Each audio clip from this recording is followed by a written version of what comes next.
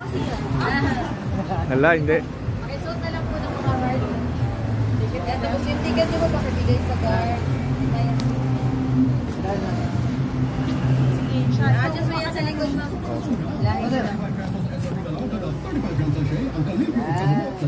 Dahil lahat, pakita tayo na video.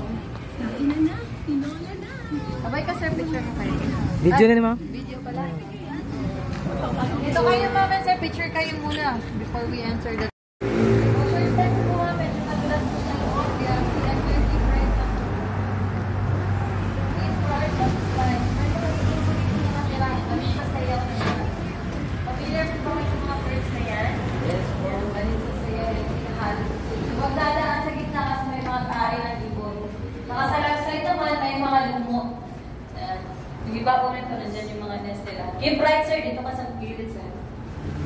So, by the way, itong tunnel na ito ay gawa ko sa bato. Adobe lang kung tawagin, kaya matibay yung fondasyon nito. So, this is historical tunnel. Ito po ay ginamit ng mga Hapon during the World War II. 1942. So, this is more than 80 years old na po na tunnel. And inukay po ito mano-mano ng mga Filipinos. 2.5 years, day and night, no rest and no food. And this is originally 7 kilometers long. Pero yung na-preserve na lang po, ma'am and sir, was 150 meters. Kasi naging private na po lahat, iba't-iba na yung owner. So some owners, they don't preserve their tunnel. It's because they put houses na po, they build buildings, so natabunan na, natambakan na yung tunnel. So ito po sa loob ng tunnel, pinalitan na yung flooring and then yung ilaw. The rest original, yes, pwede yung picture, ma'am. Then yung meeting room, sa kabilang side naman, ito yung prayer room.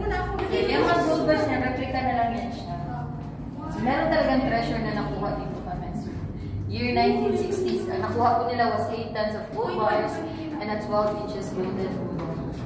So Cambodian treasure. Golden Buddha. Hindi Yamashita treasure, kasi Yamashita nasa ano po yun, Baguio, Baguio. So ganyan lang po katangkad yung mga Hapon.